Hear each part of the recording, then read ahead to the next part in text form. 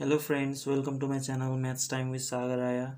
In this video I will teach you how to find equal sides of an isosceles triangle when area and base are given. Before starting our video I would like to request you please subscribe my channel so that you would get the notification of my latest videos. Okay, now without any delay let's move to our question. In the screen you can see the area of an isosceles triangle is given 240 cm square and its base is 20 cm. Find the length of its equal sides. So I have just made one isosceles triangle where these two sides are equal. So I am just supposing these two equal sides as A. So if it is A, this one will also be A, and the base of the triangle is given 20 cm. So base is given 20 cm. I'm just supposing it as B, and area is given 240 cm square. Now length of the equal sides A equals to what, and base of the triangle equals to 20 cm. We know the formula for area of isosceles triangle.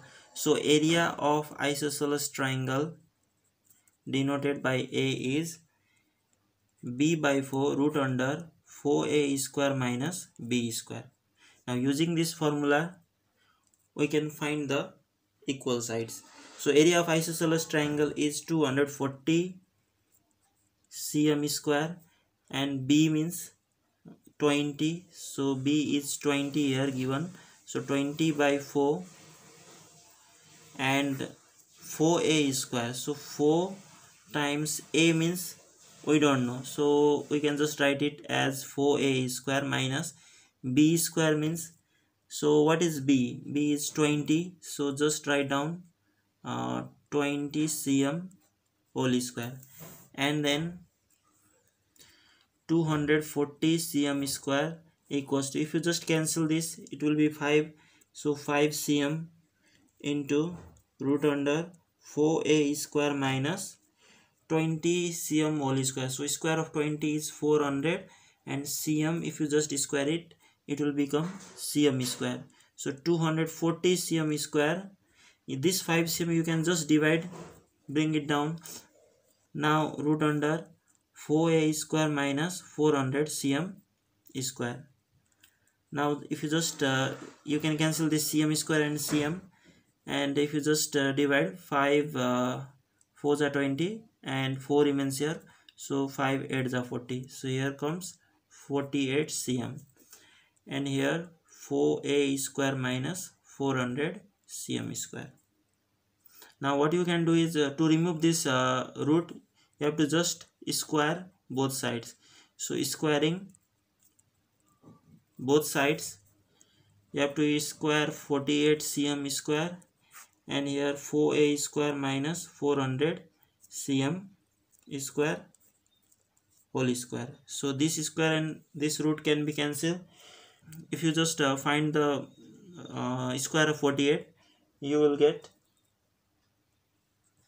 2304 cm square, and here 4A square minus 400 cm square.